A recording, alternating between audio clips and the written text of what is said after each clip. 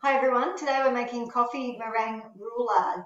The first thing you need to do is make sure that you have a nice clean apron on, that you have your clean tea towels, at least 2, and a clean dishcloth, one for your hands and one for your dishes, and make sure that your bench is clean before you begin. First thing, get all of your ingredients out. For this recipe today, you need some spray oil, you need 2 tablespoons of corn flour for your baking tray. You need 4 eggs, you need 3/4 cup of caster sugar, 2 more teaspoons of corn flour, which will actually go in the meringue, vanilla essence 1 teaspoon, teaspoon of vinegar, and some 2 tablespoons of hazelnuts, and a teaspoon of coffee powder, I think 2 teaspoons of coffee powder. You also need electric beaters, handheld or a stand bench one.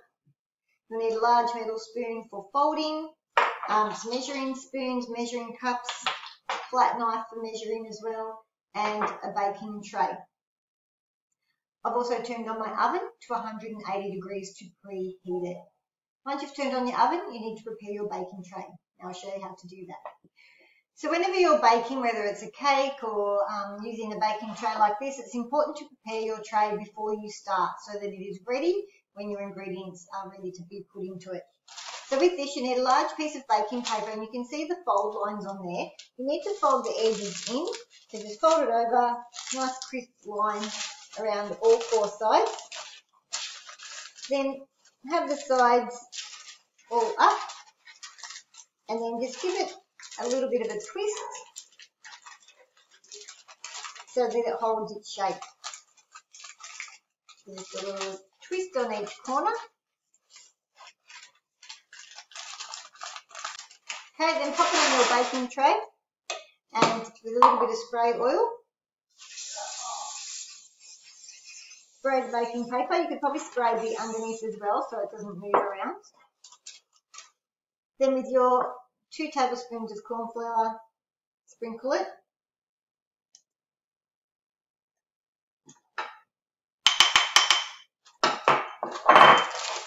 And give it a shake to cover all of the baking paper.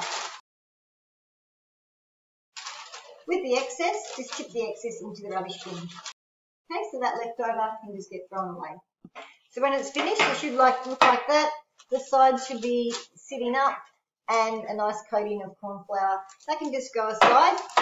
So the first thing to do is to measure everything out. I have already measured some things, 3/4 cup of caster sugar. So make sure when you're measuring it, you dip it in, give it a tap, and scrape it off so it's nice and level. Same with the 2 teaspoons of corn flour, level them off. Important to make sure that your measuring is accurate so that you have the right amount of liquid to dry ingredients. We need to separate our eggs. I have 2 egg whites separated already. Now when you're separating eggs, make sure you have 3 bowls. So you've got a cracking bowl, one for your yolk and one for your white. Sharp tap on the side, thumbs in, open it up, and just keep the egg yolk onto one side of the shell. Be careful that the egg yolk doesn't get broken from the edge of the shell, and tip it. Put the yolk in one bowl, and then your white can go in with the rest.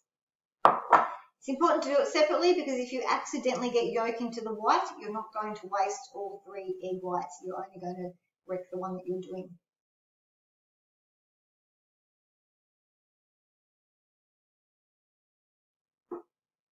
You actually don't need the egg yolks for this recipe, so you could put them away, give them to your pet dog if they like egg yolk, or you could make it into custard. I'm going to put my 2 egg whites in there. Your hands will get egg white on them, so you'll need to wash them after you've done that. So you also need a teaspoon of vanilla and a teaspoon of vinegar. So I'll just measure them out. They can both go into the same bowl.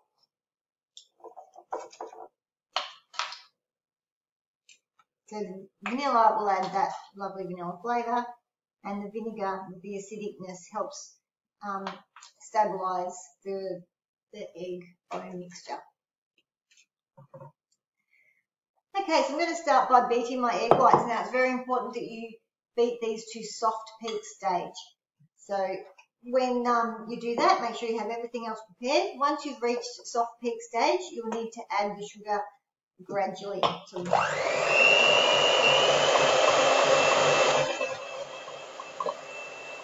You need a large bowl for doing this because the egg whites will trickle inside. If I stop now and I lift the beaters out, you'll see that it's still quite drippy.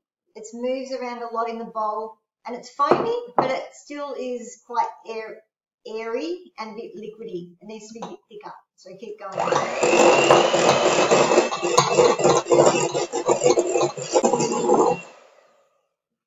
As it gets closer to soft peak stage, you'll see that the bubbles will get smaller, and when I lift the beaters out, okay, it folds over nice and soft. Okay, so hopefully you can see that. So that's looking pretty good. I now need to add the sugar, just a little bit at a time. And the sugar will help stabilise the foam as well.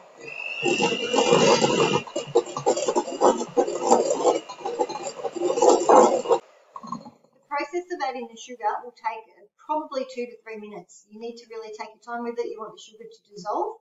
So just a teaspoon to a tablespoon at a time, add it, beat it, add it until you've used up all of your sugar. Okay, so you see this is really thick. The bubbles are really, really tiny now. So the more you beat it, the tinier the bubbles will get. Okay, and it's really getting quite a stable, thick mixture. It's not moving in the bowl. Okay, I have a tiny bit of sugar left. I've added all the rest of it. I'm going to give it one more last beat and then it'll be ready. Okay, so my sugar is completely dissolved now. One way to test that is to just, with a clean finger, get a little bit of meringue on your finger and rub it between 2 fingers. If it feels grainy, it will need longer. If it feels smooth and you can't feel any grains, then it's right to go. So you have your 2 teaspoons of corn flour. We're going to sift them in, and that's just so they don't clump all in one spot and then it stays clumped in your meringue. Your vinegar and your vanilla. And then with your large metal spoon, you fold them in. Now with folding, it's a rotation movement with the spoon and it cuts through and it makes sure you don't lose any air. Right? If you stir it, if you use a stirring motion, you'll push the air out of your meringue. Okay, by folding it, it keeps the air in it. We've just spent all that time adding the air. We don't want to push it all out. Rotate the bowl at the same time, and when you're cutting through the mixture, go at different levels. So go through the top layer, then through the middle, and then right down to the bottom so that the corn flour, vinegar and vanilla goes through the entire mixture.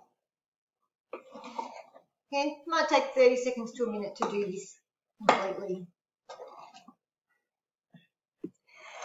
Once you're ready to put it onto the tray, you will need to get 2 more teaspoons of caster sugar to mix with your hazelnut meal. Just combine them together. Now, if you have nut allergies, then you could just use chocolate drinking powder, or you could just leave it out. Okay, so now to try and transfer this mixture onto the baking tray. So a normal traditional pavlova, you'd put as one big pile, but this one we need it flat. So spoon it out around the tray. Get your plastic scraper to scrape out the bowl.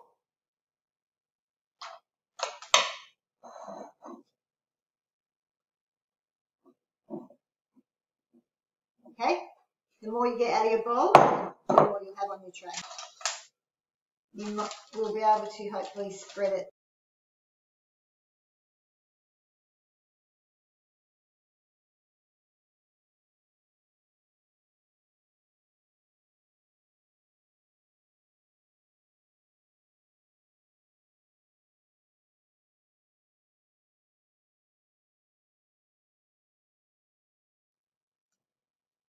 Now this side of it will be actually end up being the outside because we will roll it from the other way.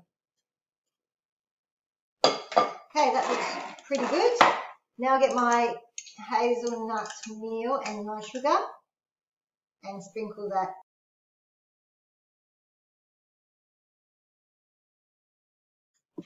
So this needs to go into the oven for 10 minutes. Hey Google, set timer for 10 minutes. Okay, so I've just got mine out of the oven. Don't forget your oven mitts when you get yours out.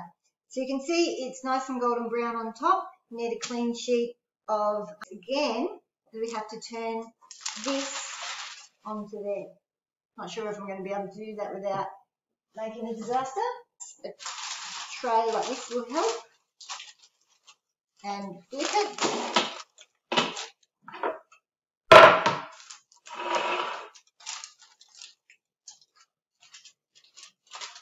Take the tray off. Oh no. Be careful, it doesn't stuck. And mine broke a little bit. When we roll it, we'll be able to hide those little mistakes. Gently take it off. If it's stuck anywhere, be gentle with it. And you just let that cool down at room temperature while you whip your cream and get everything ready. So I have 3/4 cup of cream here. I have my coffee, which I'm going to combine with a teaspoon of boiling water. Okay, so to dissolve that. So to make your cream, you need your beaters. I've got my blended coffee and I have a little bit of vanilla. I'll whip the cream first. A measuring jug like this works really well. You can whip cream within nearly a minute. Be careful not to overbeat it. It needs to be light and fluffy and to be able to hold its shape, but not too firm, and definitely don't make it into butter. Once it's really thick, I'm going to now add a teaspoon of vanilla and my coffee. Or if you choose, you might like to have drinking chocolate instead, so it's a chocolate flavour instead of coffee if you don't like coffee. Or you could leave it out altogether and you could put passion fruit, tinned passion fruit on there, or chopped up strawberries, whatever you like. Okay, once it's nice and thick, won't turn out. Okay, it's ready to go. I'm going to take that away and put it straight on the bench, and it's time to assemble. So I'm going to put my cream on. My pavlova or my roulade is now cool enough to put the cream. Don't do it while it's still hot, otherwise the cream will just melt and will make a mess. Spread that around and leave about a 1 to 2 centimetre space along the edge. Use the paper as a guide. You start off small, okay, along your long edge, and very carefully roll it. It may crack, hopefully it won't. Gold star to you if yours doesn't crack, but using the paper, and hopefully that helps.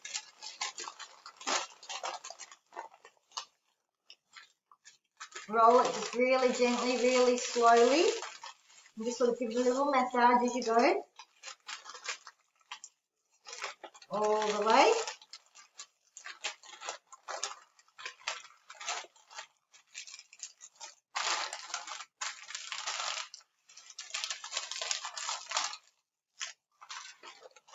So it looks like that. Just going to put that back on there and just give that a little squeeze to make sure it's in shape.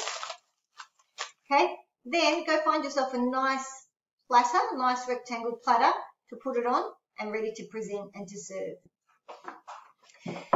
So I have mine on a platter. It looks pretty good. I feel like though it could do with some more decoration on the plate. I found some chocolate that I'm just going to grate over it, because definitely coffee, hazelnut, chocolate, it all goes.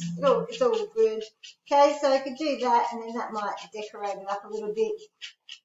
You could put shards of toffee along it. You could put fruit around it, whatever you think. All right, enjoy. I hope your family enjoy it, and yeah, bon appetit.